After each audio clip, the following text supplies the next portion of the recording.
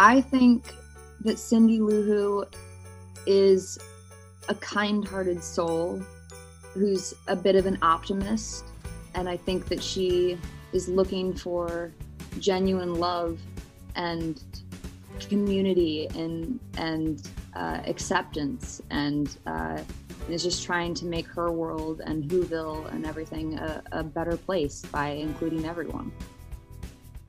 I just wanted everybody to be together for Christmas. Hey, I'm Taylor Momsen, and I'm flashing back to How the Grinch Stole Christmas. Dad? Yeah? Doesn't this seem like a bit much? This is what Christmas is all about. I do remember having a lot of fun on that set. I mean, like the prosthetics, for example, like everyone, you know, all the Whos wore prosthetics, but I was too young to actually wear the prosthetics. So they wrote a line into the film of she hasn't even grown into her nose yet, because I couldn't have all the, so they just put a little blush on my nose. And I remember it was the first time I'd ever worn a wig in my life.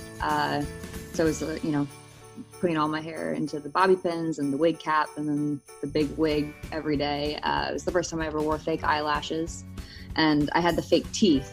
And I remember, like, the fake teeth, I hated the taste of the glue that went in that made the big teeth. And so I wouldn't take them out once I put them in, and I would eat with them and everything. It was a bit of what we called Who school, which is because there's so many kind of acrobats and contortionists and you know, the Whos have all these, you know, walking on top of balls and all these things. There was about a month of Who training, of learning how to do the stunts and things like that, because I did most of the stunts myself, and so I had to, you know, learn all the safety protocols and how to fall down a trap door without getting hurt and all of that stuff. So I remember that it was like Who boot camp. You're The Grinch! How I see it in my head is, I remember there's the scene where the Grinch with Jim Carrey pulls the lever and I fall through the trap door. Really? No.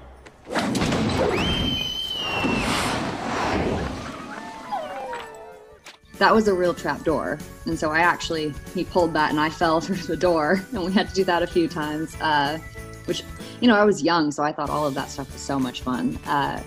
And when I fall through that, I go down a huge slide, and I remember in order to get to the top of that slide, behind the scenes, you had to climb up the slide itself. There weren't stairs, so it was like a slick grease slide, and you had to climb up with a rope to get to the top and then slide down it. And Candyland, it was a ball. All the stunts and stuff I love.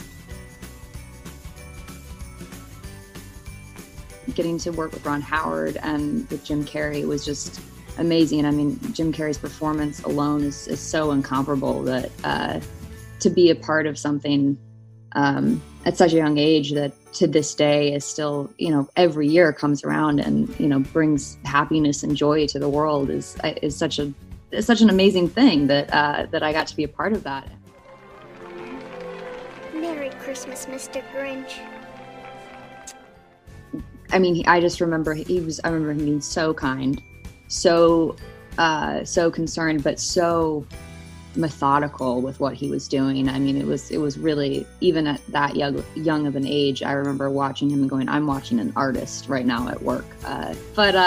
No, I just remember Ron being just the sweetest person ever, and so genuinely kind and able to communicate with me and get what he needed and what he wanted out of me to portray the character that he needed to add to his film. And I mean, to get to work with someone so iconic like that at such a young age is really, I'm truly blessed to have that experience under my belt, I guess. I think that people love The Grinch just simply because the core of the story is so sweet, and it's so heartwarming, and it has such a good message that no matter what age, I think touches your heart. And I think that's an amazing thing to be a part of. And the fact that, you know, it comes back around every year, I think it's something to look forward to. And I think it just kind of brings happiness and joy to, you know, anyone who watches it. And I'm so, you know, dare I say it, it might be a classic now. People bring up the Grinch to me quite a bit, especially around, I mean, obviously around Christmas, but I think it's certainly funny now when people don't realize that I played Cindy Lou Who, and they might know me from my music or something, and they put two and two together, and you get the giant reaction of, I can't believe that's the same girl in How the Grinch Stole Christmas. And I think I get a huge kick out of that, because I just go, well, I'm kind of the same person though. Like you know, I grew up, but I think deep down I still got a lot of Cindy Lou Who in me. And I think honestly, the thing that I remember the most, that probably resonated with me to this day, as an adult, is the Grinch was the first time that I went into a recording studio, and got to work with the amazing James Horner. And I'll never forget walking into this beautiful studio with this immaculate console in front of me and putting headphones on and singing into a microphone for the first time, singing Where Are You Christmas? Where are you, Christmas? Do you remember? That was such an impactful moment in my life, because it made me go, I want to make music for the rest of my life. I love being in a recording studio. I love being behind a microphone, and I love everything about it. And that really, it was a huge turning point, and put me into the position of a mindset to be where I am now and today of I'm going to make music for the rest of my life.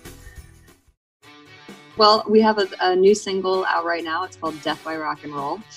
And we have a new album of the same title, Death by Rock and Roll, coming out in the new year, which I'm very excited for people to hear. It is the fourth record. It's our fourth record. And in a lot of ways, this album really feels like a rebirth for the band.